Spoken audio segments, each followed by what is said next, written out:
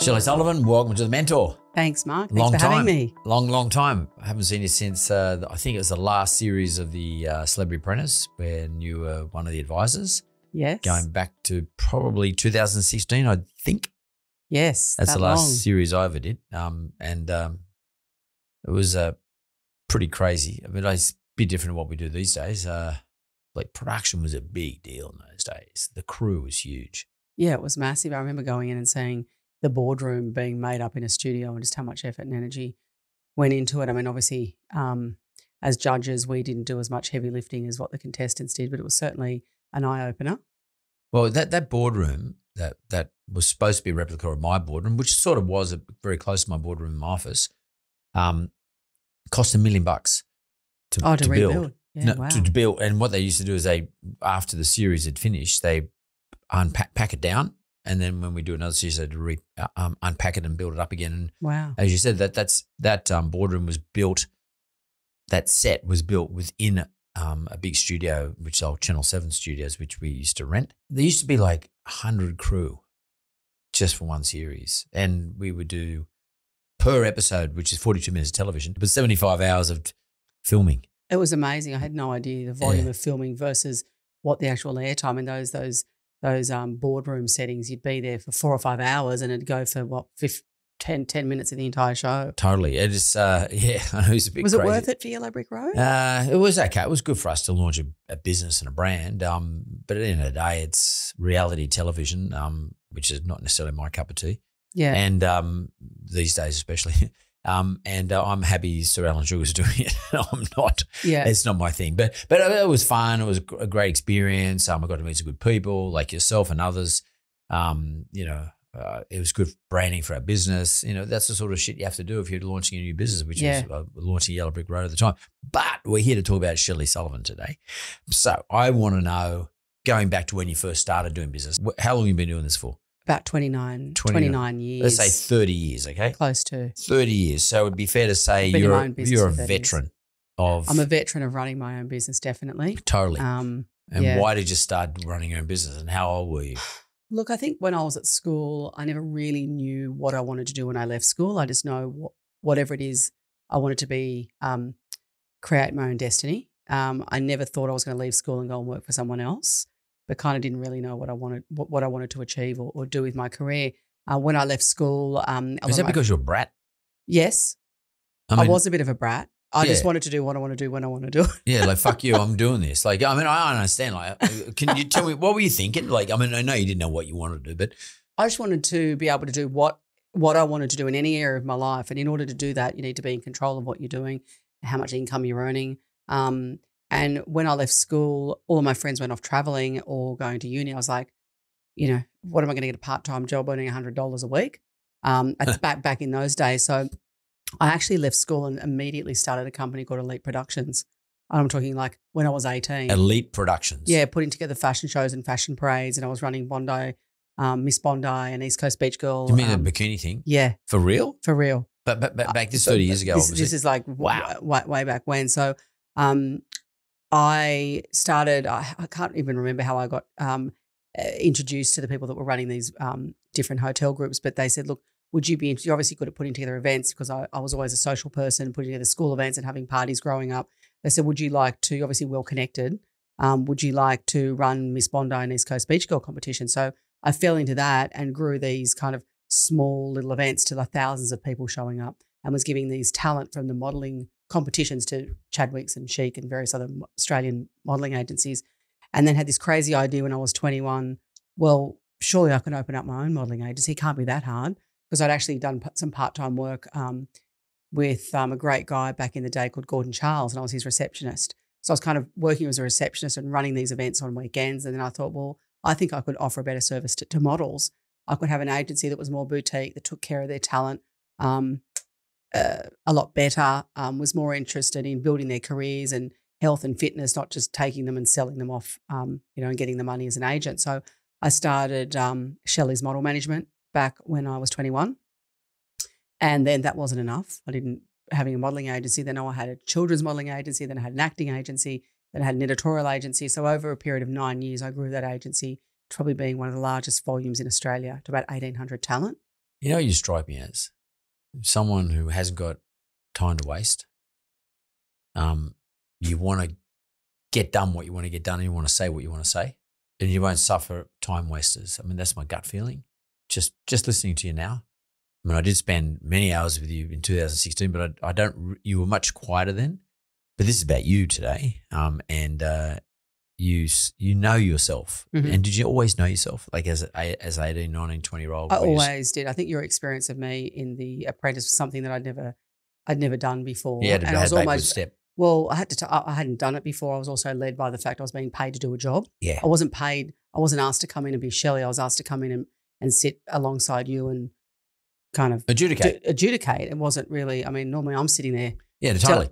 I'm really doing what you're doing. I used to feel that when I was sitting there because I could feel, who else was with me? Carrie Ann Kenny. Kenley. Yeah, Carrie and Kenley. So, you know, I had these two really strong women who knew what the fuck they were talking about and what they're doing with great experience. I could feel you guys. It's like, Mark, get out of the room. We can do this. Totally. I could feel you guys sitting there, and that's why I think it was all a bit of bullshit. Like, to be honest, I mean, with great respect to Donald Trump who put the show together originally, and etc. But like, I felt these two advisors were super strong women. Normally, I used to have one male and one female. Then we got two females. And I could get the sense that I'm getting now from you, that I could feel you bubbling, like ready to say, what the fuck, get out of the way. Exactly. Me and Carrie Ann will sort this shit out, which, by the way, you did a lot of the times. So, but if I go back to an 18-year-old for yourself as 18-year-old, and if, if you're talking to yourself today as an 18-year-old, would you say that whilst you were very successful and you did all these things, would you say to yourself, slow down, take a breath? Would you just do exactly the same? You say, I'd do exactly the same because I wouldn't be where I am today if I didn't make the mistakes and sometime run down the rabbit holes that I shouldn't have been down. So that's okay. Run down rabbit holes. You reckon that's okay? That's okay. Yeah, go for it. I think there's some people in life that go and they learn. I've just been able to achieve what I've been able to achieve by being on the ground and learning from the School of Hard Knocks, being able to try things. 9 times out of 10, I don't get it right. But I'm now at an age where I know what I'm doing. I know what works. I know what doesn't work. I've pretty much been in business all my life. I'm now 48. So 30 years of business. Finally, you've got to figure out it's only been really the last kind of 5 years that I'm in my lane and I know what I'm good at and I know how to do it well. But there's been 25 years of really great times and not so great times. So my advice is always just to go with your gut feel. I think having the confidence to keep getting up and after you've made a mistake is really what makes you the person you are in the end and have a successful business like I have today. Is that like get out of my way? I'm going to spray everyone, and at least I'm going to hit something, as opposed to sitting down, thinking about it all purposefully, and trying to target onto one particular aspect that you think you got. No, I think that's. So if I had the modelling agency and knew that wasn't right, so I exited that business, and the money that I gained from that business I used to start ModelCo. In fact, I had ModelCo running for 2 years while I had the agency going, and basically one funded the other. But I'm very strategic when it comes to my next step. As an example, I had ModelCo, which is my hero brand, which we've had for 20 years, and I can pivot quite quickly. So I had the agency, then I went to ModelCo.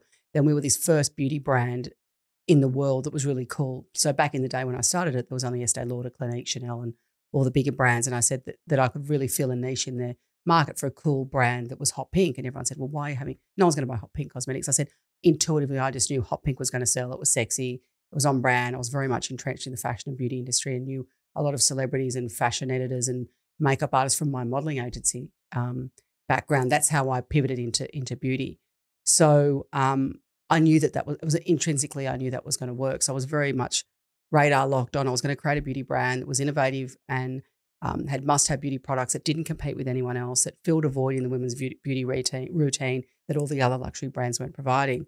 And then 15 years into that, after working with Hailey Bieber and Karl Lagerfeld and all these other ambassadors and collaborative partners, I knew that there was a huge space in the masstige beauty business against Maybelline, Rimmel, L'Oreal and all of the big giants. And that was when I created MCoBeauty. And it's now the fastest growing Australian beauty brand.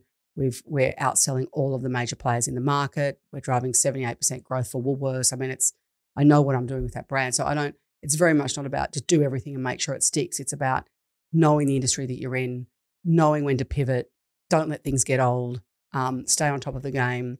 Yeah, I mean, whilst it feels like sometimes it's a bit erratic and our business is quite agile, there is a lot of strategy behind what we're doing. That's interesting. You know, I mean, often people say to me, "We always change your fucking mind," as a misinterpretation of what you're doing. That you're changing your strategy, or you're changing all the your time. mind. So I've got a team of 30 who thrive off the energy of the agility of the business. So we may have a marketing strategy for 6 months, and then I'll come in one day and go, "We've just done a deal with Celeste Barber. Sorry, we're changing it. We're going to do this." So there's always the underlying strategy, but then there's opportunities that come to us. There's opportunities that come to me every day, and once every 2 or 3 months, an amazing opportunity comes up which shifts the strategy. And you've got to be a certain type of employee to work with an entrepreneur like myself. So whilst there's underlying strategy, there's huge scope for change. So we're not like L'Oreal that gets handed the strategy from Paris out to Australia and you can't deviate. Working for me and the business is, it is agile, and we do change our minds sometimes quite quickly. And I suppose it can be a challenge working with me to some extent, but then there's a huge amount of upside being a part of a business that's growing, and for my staff to have their fingerprints on some amazing things that we've recently done and about to do. In my case, my response to people say that to me is that as an entrepreneur, like you just said, you've got to continually reassess where the market's going. Correct. And it changes pretty quickly. And there's no point saying, "Oh, we're doing this because this is our plan," and the market's going the other direction, because you're going to miss the game. And how much of this thought process that you employ, and I hate the word pivot, but changeability, is because of the fashion factor? At MCoBeauty, we create luxe for less products. So we constantly have our finger on the pulse of what the premium brands are doing, and we dupe a lot of what the bigger brands are doing. Example, there might be a particular concealer that does something with Chanel and that's costs $120. Well, we say, well, how can we bring that to market at a quarter of the price? So we're driven by trends in the market. We're also very much a social media brand. Social media has been basically the platform for the success of MCoBeauty and ModelCo. So we have anywhere between 100 and 200 influencers at any one time going out there talking about the brand or the product. So sometimes it's driven by who the influencer is. So we signed Celeste Barber. She's obviously, you know who she is, and she's a real woman, and I love her, and she's great. And her and I are very similar in some ways. It's like you want to give women what they want without all the BS around it. So we partnered with her. So and that was an opportunity. So we had to pivot the brand and create products that kind of she resonated with.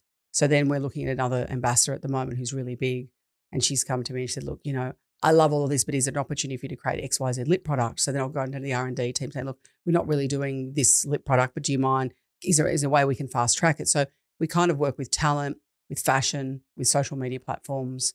Their social media platforms. Yeah. So just can I unpick that a little bit? So when you pick someone like Celeste Barber, who I think she's fantastic, and actually really funny, and I follow her actually on Instagram, funnily enough. But if you go back 20 years ago, my gut feeling is if Celeste Barber had been around, you probably wouldn't have used Celeste Barber. So ModelCo is more of a premium brand. It's more of a fashion-based beauty brand, and ModelCo's that next level up. So we were more fashion cool, where MCoBeauty, my second brand, which is the diffusion line to ModelCo, is more mass market. So one's more premium in department stores and premium e-com sites, where MCoBeauty is Woolworths, Best and Less, Big W. So Price I've line, got that type of thing. Yeah. But what I'm getting at though, Shelley, is that how important is it for you to react to the general consensus of the marketplace, those marketplaces and sub-markets?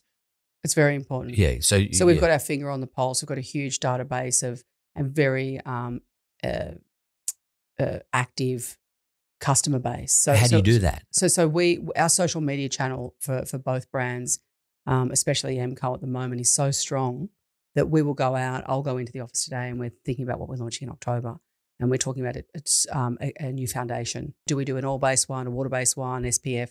So we'll go to market at 3:00, and we'll go out to our database on Instagram stories and and say, out of all of these products, which one would you prefer? Within 15 minutes, we'll have thousands of answers. Oh, you do a survey? Oh, immediately. On your own social? I drive. Our products are created from what women really want. So every product we launch is because our customers want it. So, and we never have one face of the brand. Whilst we have ambassadors and celebrities and so on and so forth, the real women are the people that wear the products. So they'll go into Woolworths and buy a product and they'll Instagram themselves. They're the products that we regram. They're the products that really, and that's been the success of MCoBeauty, that it is a brand for all women. So we're so driven by what women want, and we've got such a responsive customer base that we ask what you want before we go off and launch it. We've got 6 profiles all the way from 6 to 60. So we've got, from what we understand our customer base to be, we've got 6 different women who purchase our products. We've got the tweens, then we've got the late teens and 20s, 30s, 40s, 50s, 60s, and they're all different income earners. They're, young families, 2 people who can't, that like to cross shop from luxe to less. So they want to buy a bit of Chanel, but they also, or they want to buy their MS slides, but they want to wear a pair of Ugg boots. They want to buy their Tom Ford makeup, but they also want a bit of MCo. Then we've got, the average working woman. So I feel like we've really got our customer base down pat. So there's a lens put over every single product that we launch to make sure that it slots into at least 4 of the 6 profiles. I'm just trying to get my head around this because fashion's not high up on my list of stuff in terms of experience. Do you say, oh, Chanel just put something out? So ModelCo, is a different approach with ModelCo. So we don't look to the luxury brands and premium brands and say, what are they doing? We think about what women want in their beauty regime that no other brand has. Giorgio Armani just put it as foundation. They led with it. They've done all the research. That's MCo that does that. ModelCo is a Giorgio Armani. ModelCo leads with innovation. This brand copies innovation. You copy someone else's innovation? Well, depends on what it is. Because they're markets. I mean, these people got deeper pockets. Look, I would say, there's research. half a dozen products in our range that are duplicates of, some big products. So Celeste, as an example, loves Tom Ford. She knows him personally, and he's got a foundation range. And she tried our products and said, you know what, this is as good as Tom Ford's, but Tom Ford's is $120 and this is $20. Guys, you know what, if you can't afford Tom Ford, you can buy this one. So it's not us that really lead that conversation. It's all of the thousands of people that buy our products that have purchased products from the luxury brands make that decision. Tom Ford's one's $120. Yours is $20. I mean, same outcome according to Celeste. Why is one $120, one's $20? I mean, how's that work out? Brands like Tom Ford are the luxury end of the market. He can't put out a $20 foundation. Why not? I don't know. I mean, he's got suits of $3,000-$4,000. He's putting out his positioning, his brand positioning is luxury or premium. You pay me for it. Pay me for it. And obviously there's different overhead structures and so on and so forth. But whether you're a fashion brand or a beauty brand, you have a position within the market. So whether or not you're doing clothing or shoes or beauty, it sits within that positioning. That positioning is high end. You've got a $120 foundation. ModelCo's down here, so it's kind of premium. Our foundations at ModelCo would be $45 to $50. But why? But tell me, why would anybody? I don't understand this. It's women if buying. If I can buy the same shit for $45, I couldn't give a fuck whether it's got Tom Ford's name on there or not. Why would I buy Tom Ford's? Why does someone buy Tom Ford's? Because women and people are attracted to brands. That's the way it goes. Yeah, I get it. So what brand suit do you wear? Well, when I was doing the TV show, I don't wear suits anymore, but when I was doing the TV show, but I still got all the suits because I was a Giorgio Armani ambassador. I had to wear it in the show because they sponsored the show. So, but I wouldn't go and buy a Giorgio Armani suit. No way, because they're too expensive. But I got a mate, he's a good friend of mine, and he told me that he said he's a tailor or whatever you call it, and he said I can make your suit for those are Giorgio Armani suits from the same factory, 100%, same material. Like in fact, he said the material. He said I can get you Laura Piana or something. Material, which is apparently really good material. It's better than Giorgio Armani material. He said I can make the suit for less than $1,000. Whereas a Giorgio Armani suit, I don't know, today's probably worth $5,000. I haven't got a clue. It's brand positioning. It's a brand position where that brand is. To me? Why do people pay that? What is that? Explain. Like, what's the deal? People are trend and brand driven. Yeah, but when it comes to makeup, I mean, if the makeup, like if your $45 foundation does the same as the other one for $120, assuming it's not going to pollute your face and you can take it off equally as good, doesn't stick on your skin and sort of make your skin drop off or something. I think it's something in the experience. I think it's something about being able to afford that brand. And therefore, people on a budget, they want to spend X amount on their luxury goods and X amount on their less. They work out what to them feels more important. Yeah. I'm going to go to the break and come back and explore it because you know, you've got good brands. You've got a luxury brand and an affordable brand, let's call it that for the moment. And, you know, you've been in the game for a long time. You're in all sorts of stores and it's rolling, doing really well, growing faster than most of the big names. I actually want to explore this whole brand issue and how you deal with it in the second half. So let's go to the break. We'll come straight back. I'm back from the break here with Shelley Sullivan. Actually, I'm having a conversation about shit I don't have any idea about, so therefore I'm asking lots of questions that probably sound a bit dumb, especially to someone like Shelley who's been in this game for 30-odd years and doing really well. But when it comes to let me ask you, do you wear luxury brands or use luxury brands for makeup? No.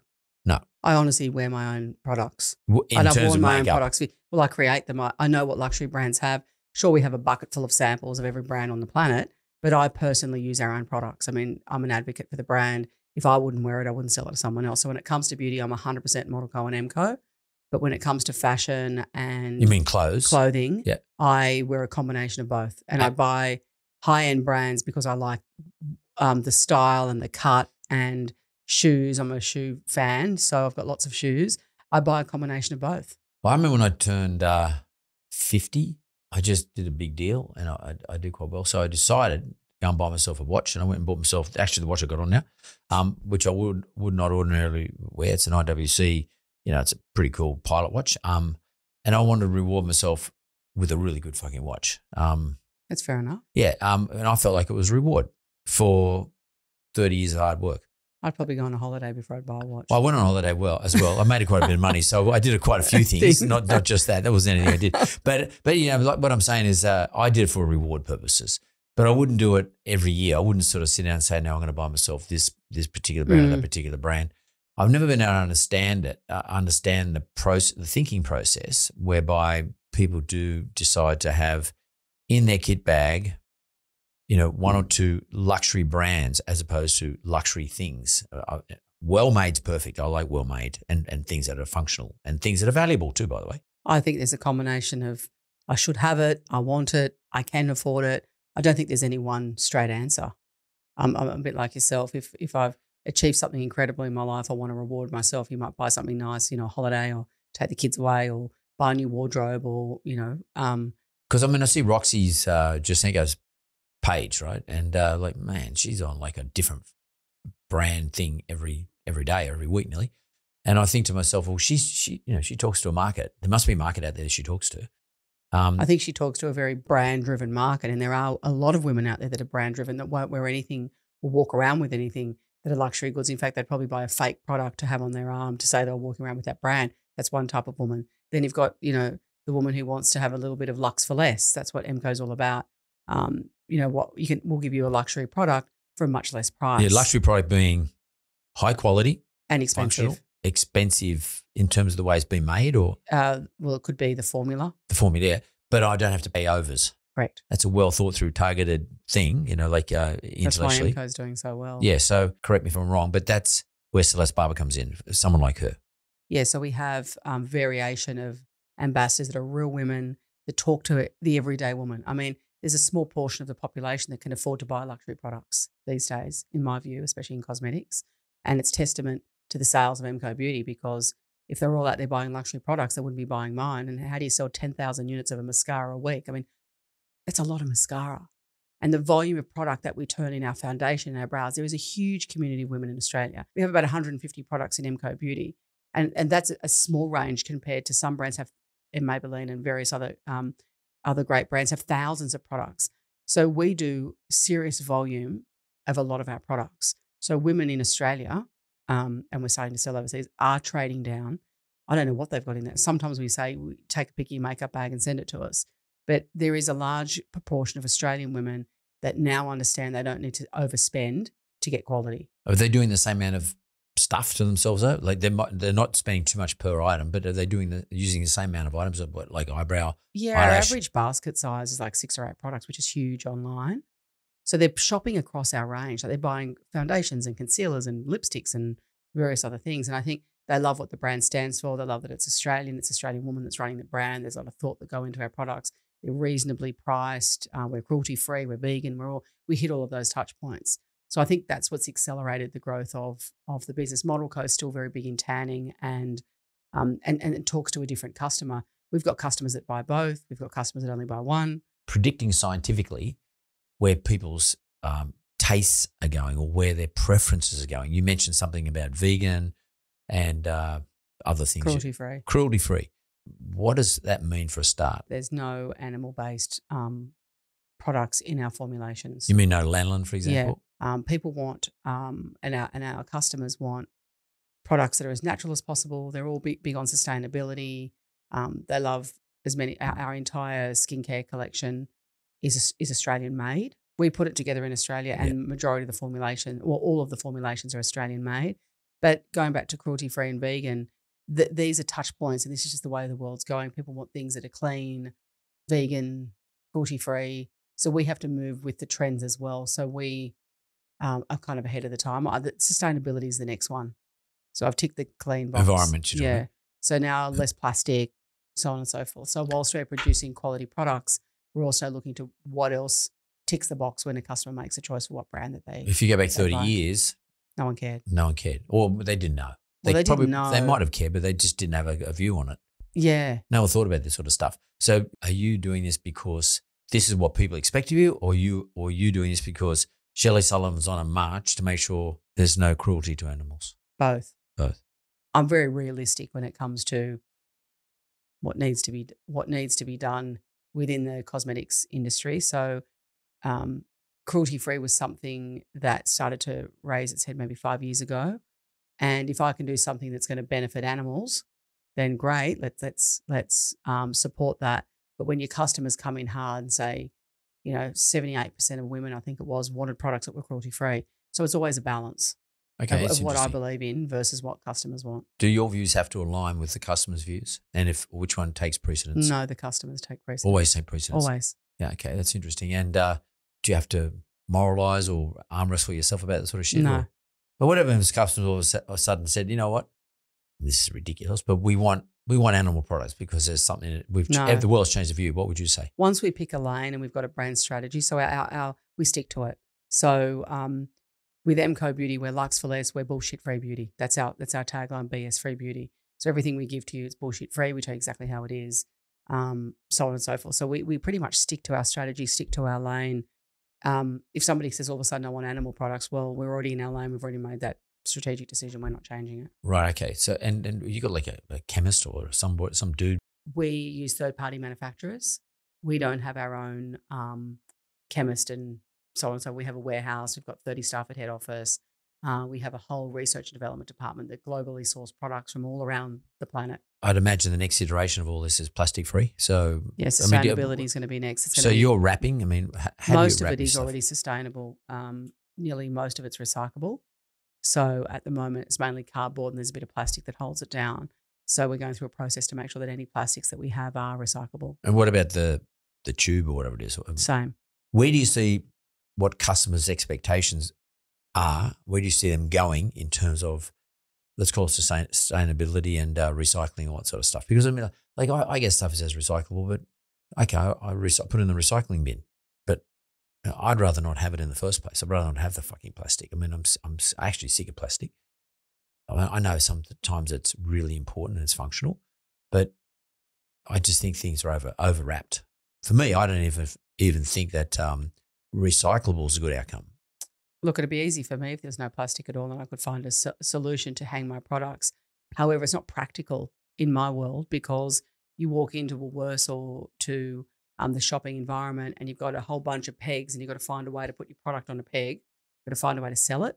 Then you've got to find a way for a customer to look at it. So you're going to have some form of plastic so they can see through it. So we're seeing how we can move forward and also not take the product out and damage it. So right now, in the way the beauty products are showcased in store, we have to have an element of plastic. But I'm looking at ways to try and eliminate that in the future. Is that frustrating? Yes, it is. Yeah. I mean, do you like? Well, it's not one simple answer. You've got to put your product on a peg. So you need to showcase the product so people can't touch it, or shrinkage where people are testing it. So I have to have plastic which covers the product. So we're exploring different ways at the moment of using plastics that are recyclable, plastics. I mean, it's an ongoing issue.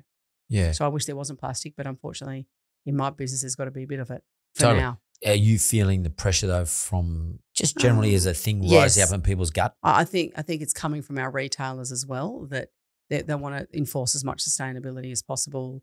And I think it's across all of the various different departments within grocery. Yeah, it's definitely a point of contention that's going to continue to grow. So we're already ahead of the game. We're already eliminating as much plastic as we possibly can. With ModelCo, Mhm. I mean, being strategic is really important, but what are some of the biggest achievements in your strategy thinking and the way you thought? With ModelCo, we've been on many different journeys with big celebrities. We worked with Elle Macpherson for 3 years, Rosie Huntington-Whiteley, Hailey Baldwin, now Hailey Bieber. But I would say probably one of the biggest challenges and probably one of the most rewarding projects that I've ever worked on was ModelCo for Karl Lagerfeld. So that came about off the back of the success of Hailey Baldwin. We were featured on the front cover of Women's Wear Daily. A great licensing agency called DMA United in New York saw that this Australian beauty brand had collaborated with a talent and wrote to me and said, would you be interested in doing a Karl Lagerfeld beauty collection?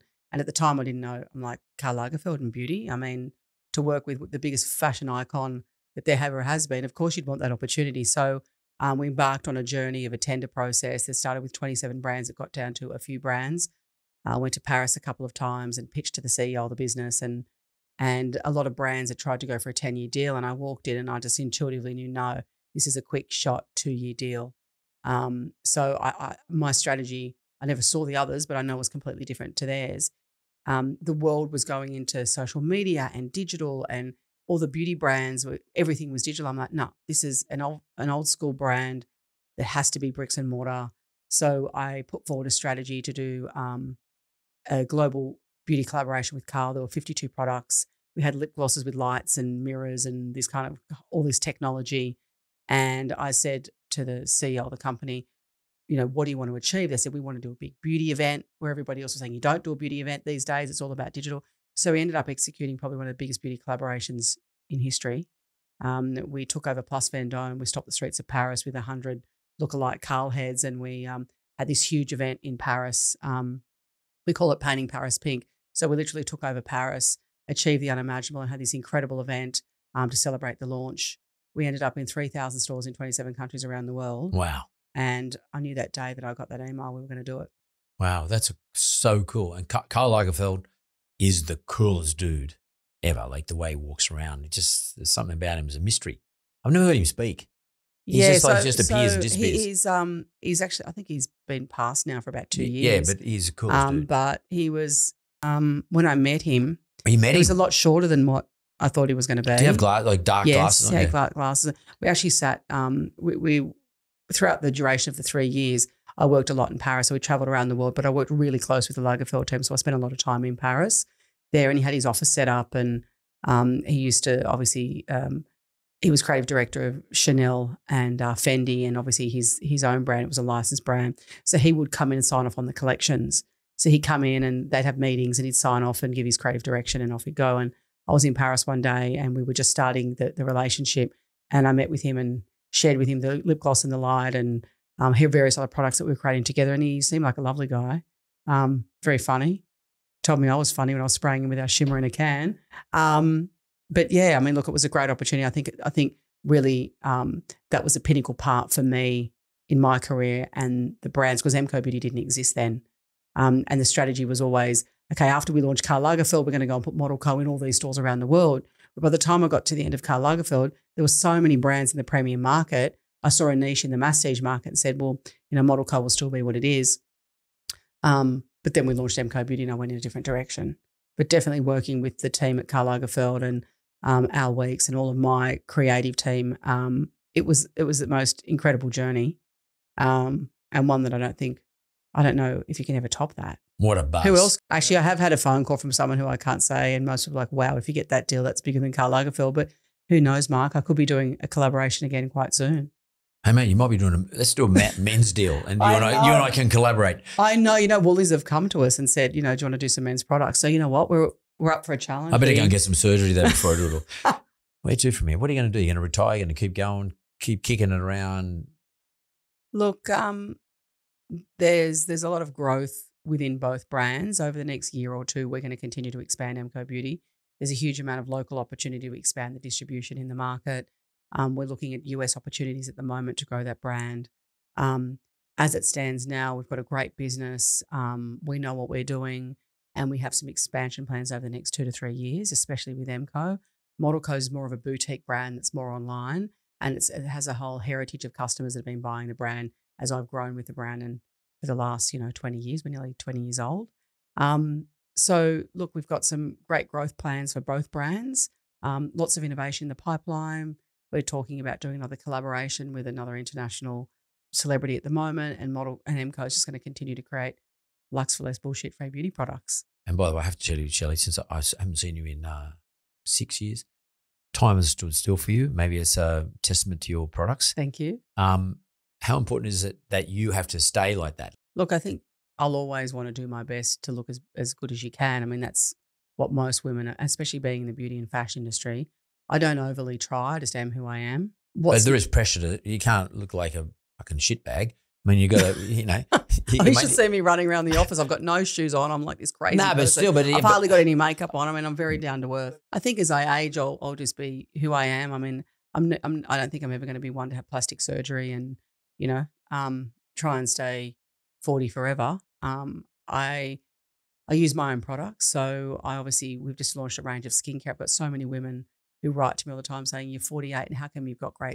still got skin and I've still got skin that's not completely wrinkly. So I use my own skincare products, and skin and hair and health and beauty is very important to me. So I think I hope to look as young as I can for as long as I can. I think every woman does, but as I grow old, I'll age with grace, hopefully. Yeah. Well, you have, by the way, but I don't think you've aged at all since I've seen you last. But I guess that's got a lot to do with your lifestyle. So you're a Bondi girl, weren't you? Or like a East Suburbs girl? Eastern Suburbs girl. Yeah. So, and by the way, when you were an Eastern Suburbs kid, East Suburbs wasn't like it is today. It 100%. was totally different. Yeah. And a little bit, East Suburbs was a little bit bogany. It was Bondi definitely, Paddington for sure. Not these days, it's very gentrified, but you have maintained your style through the whole process. Do you think that your business has driven you to be that person, or that person is always instinctively inside you and you've driven your business to display that person? I've always had to achieve great that is obviously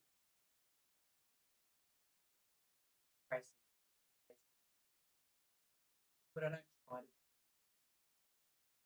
So I think fashion being something. Do you ever feel pressure? You never feel pressure? Yeah. Well, that's good, because that's the worst thing. I mean, because it becomes obvious. That's how one operates gracefully, because if you don't have pressure, then you can be graceful. And the gracefulness a lot of times comes about as a result of confidence. You know your shit. You know your stuff, and you're doing well. I see a lot of people I know who have been in business like you around this time in their life sell out. I don't mean sell out like in terms of abandon their customer base, but they sell. They say, well, fuck, I've been doing this forever. There's a good earn. Someone's offering me money. I don't know, one of the Maybelline's offered me a deal. Do you get pressured or courted by the marketplace to cash in your chips and sail off merrily into the sunset? Yeah, I mean, all the time. The 20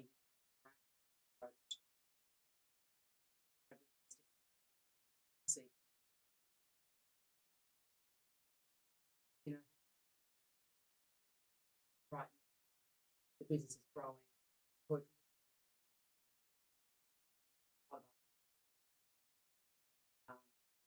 What myself.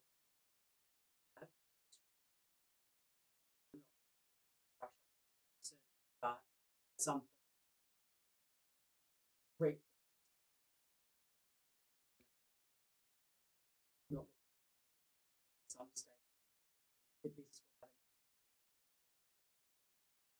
a natural progression to that. Because, we might have the business Well, that's what I'm trying to get to, because I mean well, I got seduced into selling the Wiz business, which in hindsight I wish I hadn't done, to be frank with you, but I got seduced into a lot of money, blah, blah, blah. This is a long time ago, 15 years ago, 16 years ago. Now I've got the Yellow Brick Road business, and it's the same size, in fact, a bigger business, and many more people work for me, etc. And I recently we had our annual conference a week or two ago, and I was getting asked by the people who work for me, "You're not going to sell, are you?" Because these are people joining up my business as franchisees. They don't want me to, they're joining because of me. A lot of them do. They don't want to see me just load up and sell. They want me to hang in there. And my response is, I'm not selling. I mean, my percentage, because we're a listed public company, but I'm the biggest individual shareholder. I'm not for sale. Okay, whatever happens, if someone comes and mops up every other shareholder, they're not going to get mine. Okay, I'm staying in, because for me it's a lifestyle. I like doing this in my life. It's something I love doing, and I want to do this. If I was to pick an iconic person, I want to be like Rupert Murdoch when he's 86. I don't want to be getting married at 86 to Jerry Hall, but I want to be in business with my kids, whatever. But I want to be in this business, even without my kids. I want to be in this business because this is a business I love. And often I get courted, big money to take a check and go. But I have this own conflict, I'm a Greek and I like to take the money. But at the same time, I want to stay in this game because I don't want to go and reinvent myself and start all over again or what. And what am I going to do? I'm not going to retire, sit around and fucking play golf. It's not my go. So, mentor doesn't take that much time from me. I love this business, but it's just more a fun business for me, mentored. I do this for fun. Do you have the same conflict? I mean, do you go through that, or are you too young for that now? Not really. I mean, the moment where I know that I will get to the stage long hours, easy, great, but it's full on. Like, I feel in marketing sales, I love to look at brands, help them develop, look at product. So no matter what I do, I sell, be creative, love marketing. So whilst I see what a great marketing.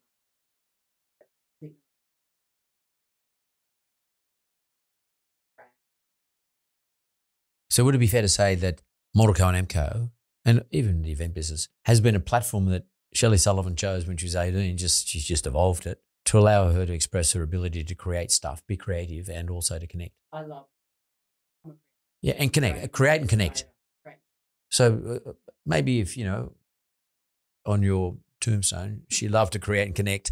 But that's what it seems to me. Like, I'm busy talking to you for an hour, and it seems to me that Shelley loves to create. She's chosen fashion as a platform to create and connect. That's pretty cool. So why the fuck would you ever move away from that? Because you got to do that. That's the sort of thing you're going to want to do for the rest of your life. So that's cool. That answers my question, because I'm the same. I like to help. That's why we lend money, help people get a house. Like most of us are not lucky enough. We're lucky to have an opportunity, in your case, to create and connect. In my case, to help and connect. I have platforms, you have platforms. Most people don't ever get that opportunity. And that's what entrepreneurs really are driven to do. Yeah. Creating, connecting, helping, connecting, that's what entrepreneurs do. Everyone can talk about entrepreneurs, this, that, and the other. But I reckon that's the thing that drives them, being creative and connecting. So you're a perfect example of it, which is exactly the reason why I think it was Fordham put you up to the show. Yeah, they were your talent manager at the time. Yeah. So young Nick, and who's not that young anymore. He's doing very well for himself, but put you in the show as an adjudicator, because all the celebrities, they don't really, to be frank with you, they don't get it. They connect, but they don't create. And what our job was, yours and my job, me as the host, but you as an advisor on the show, an adjudicator, was to see whether they knew how to create. And that's the, can they do it? Yeah, get your act together. Stop like reading your lines in front of a camera. And it's amazing, how only one or two would ever shine out. And there's not that many people who understand that. In my mind, yeah. I know who I got in my mind, but I had production teams always pushing their own people. So, you know how it works. There's a big production team and they, have an editorial meeting every morning at 7 a.m. and they were basically telling me who they think should win. But I would have in my mind, day one, I knew from looking at the group who I think was going to be winner. But it was a great experience. We're lucky. You and I are so lucky. We're lucky that we're driven as entrepreneurs. And I just wanted to finish off with that. Entrepreneurs always have the common denominator of connection of something, whether they use marketplaces or online marketplaces or physical marketplaces, or whether they use a product or whether they're in the fashion industry, in the finance industry, in my case, they're always connecting people to themselves, their own ideas. So Shelley Sullivan, I really appreciate your time.